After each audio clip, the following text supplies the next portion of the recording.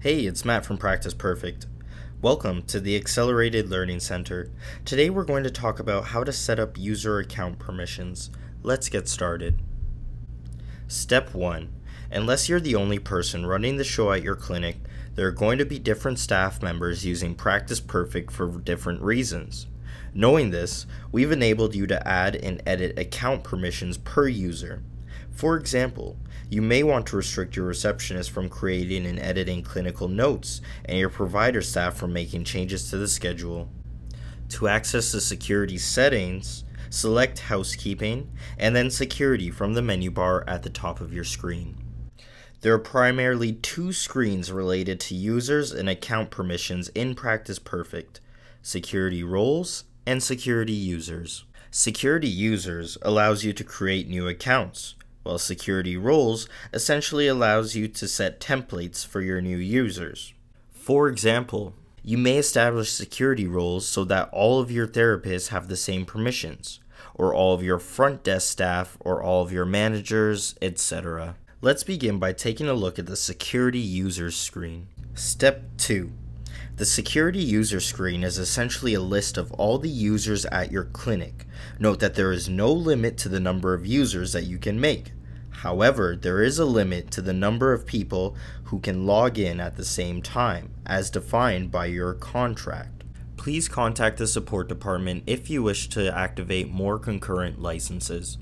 This view allows you to see several pieces of information about the user, namely their username, their role, if they're a provider, their login location, the last time that they logged in, the last time that they logged out, and their view type. Press the green plus sign on the function bar. Step 3. The first tab we'll be taking a look at is the General tab. The fields here pertain to the new user's basic account information. Begin by creating a username and password for the user. Note that there are no length or special character requirements for the password, but both the username and the password cannot contain any spaces. The user is able to change their password at any time after the initial setup. If you'd like to see the password, click Show Password. Note that the username and password are case sensitive. Use the provider match field if the user is also a provider at your clinic. For example, the username might be J. Smith and your provider's name is John Smith. This field allows you to connect the user account with an existing provider profile. The role is tied to the permissions outlined in the security roles. If you'd like to assign a new user a role such as management, admin, or provider, you can do that here. You won't need to go through the next few tabs if you choose a role because the permissions will mirror the specifications outlined in security roles. We'll be going over that shortly. Set the default location code. When this user logs in, it will determine which client list they see, which schedule they will see, etc. Similar to the default location code, use the default billing location to identify the office location that this user should default to.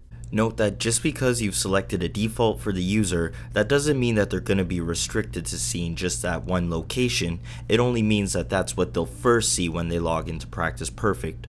View type is only really relevant if you are setting up a user account for a provider. All allows them to see all of your provider's reports, schedules, clients, and notes, while self restricts the user to seeing information that is only relevant to them. If you do select self, you can then tick self reports, self clients, self schedules, and self progress notes, meaning that the user will only be able to see those items pertaining to their own patients. Please note that any changes that you make to a user's account permissions will not take effect until the next time the user logs in. Step 4. Next, click on the Data tab.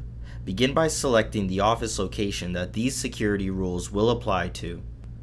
Use the rows on the list to indicate if the user can add, edit, delete, or view the data in question. The options with a check mark next to them indicate what the user will have access to. Step 5. The next stop on this tour is the Functions tab. Although the options here are different, this chart basically works the same as the one in the Data tab, except users are simply able to perform the functions or they are not. Take some time to scroll through the items on this list and check off the functions you want the user to be able to perform. Step 6. When you're done perusing the Functions tab, click on the Reports/Labels/Form/Word Documents tab. All of the items in this tab pertain to the running reports and the viewing/printing permissions for the various documents related to patients and payers. Check off all the options you want the user in question to have access to. Step 7. Lastly, click on the Settings tab. All of the items in this list pertain to the items listed in the Practice Perfect Settings menu. Decide if you'd like the user in question to be able to edit or view the corresponding settings. If you have any questions pertaining to what a specific setting does, please contact our support department to get some more information on that.